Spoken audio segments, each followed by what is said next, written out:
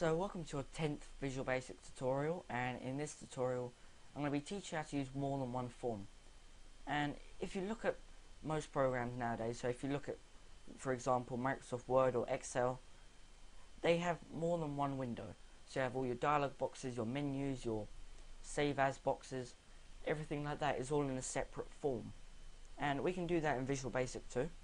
So to create a new form, we just go up to our tool strip here and you press this add new item button, and then we get this window and it says all these new types of windows and databases and classes and things that we can use. This one you won't have.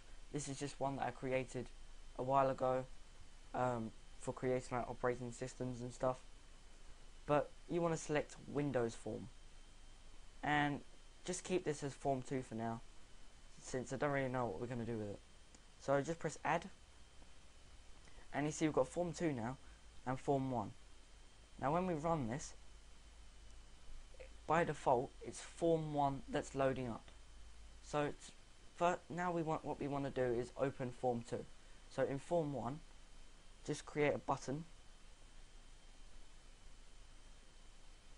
and just make that about half the size of the form, and change the text to show, and then double click on this button, and now we put the form name, so form 2 and then dot show, and then you've got to put the brackets. Now if you run this and you press the button, you see form 2 appears. So we have both windows and we can go between both windows, do whatever we want with them. So now what if we want to hide that form but within form 1? So in form 1 we could have a button that says hide, and then form 2 will hide it. Now to hide a form, there's two different ways we can do it. We can use hide or we can use close. Hide is basically going to make it invisible, and close is basically going to get rid of it, completely shut down that form and stop whatever's happening inside it. So first I'm going to show you how to hide it. So just copy and paste this button to duplicate it, and change the text of it to hide.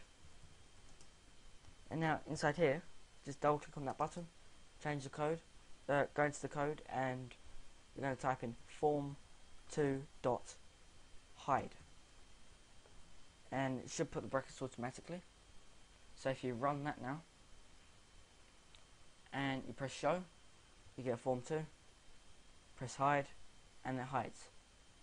And when you show it, it was there all that time, except you just didn't see it. It was just made invisible.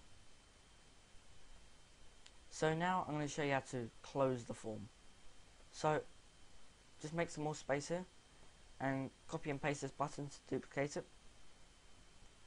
Make that a little bit smaller and change this to close, and double click on that button and we can do form2.close.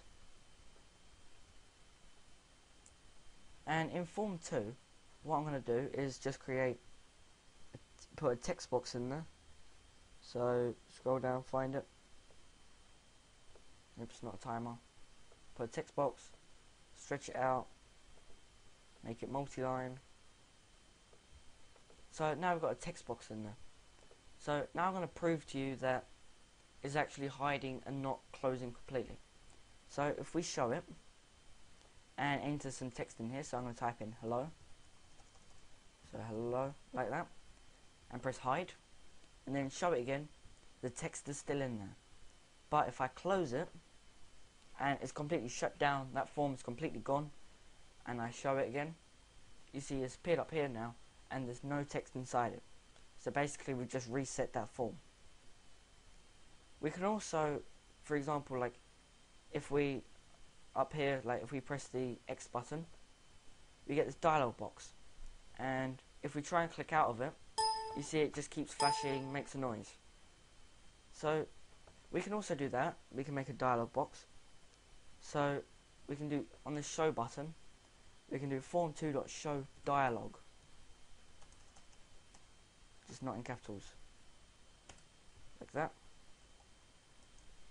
And then if we run this now and we press the show button and then if I click over here, you see it just flashes, makes a noise, and it doesn't let you do anything. So that's how to use more than one form and open it and close it in Visual Basic. Don't forget to comment, rate and subscribe if you found these tutorials useful, and I'll see you in the next tutorial.